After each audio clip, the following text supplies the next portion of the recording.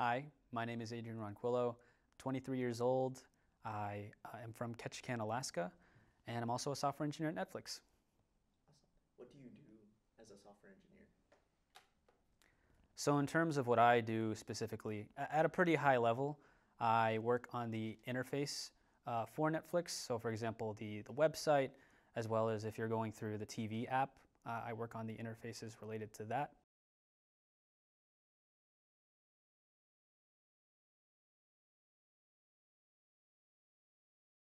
I think it really started to affect me like around like 130-ish or so.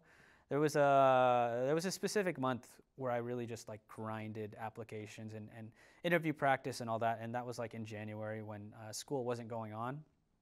Um, and my mental health was taking a toll because I wasn't really getting very many responses. Like it's pretty grueling. Like when you are applying to so many places and putting in the time and effort for like most of them, and then you just get ghosted. Like no emails back at all, no like automated email even. Like it's the worst when you are really hoping to get into a certain company, and then you just wait and then nothing happens. They don't even send that decline email, which I think all companies should do.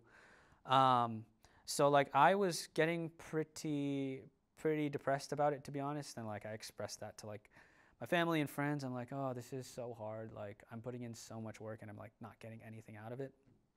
Um, so it was definitely really hard for me, like especially with like I guess the weather and the like how dark it was getting each day too, like seasonal affective. I forgot the terminology, but yeah, like all that combined, like it was pretty depressing, because I did have an internship, that one internship under my belt, which puts you above other people as well. So like I was thinking that maybe I could get like um, some people reaching out, but yeah, it wasn't really happening. Like even around like 120 or 130. Um, so yeah, there's some sadness along the way.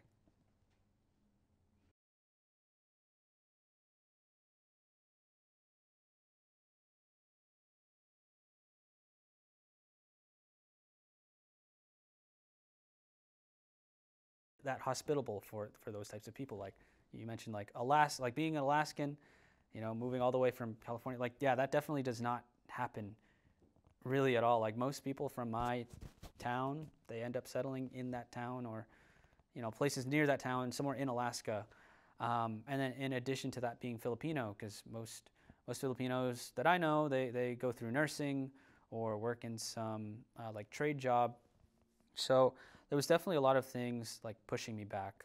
And for those reasons, that I was able to like get past all that and be in a place that like is honestly like unheard of for like my background. Like it's definitely really really cool, and my parents are like definitely like my whole family is extremely like proud of that.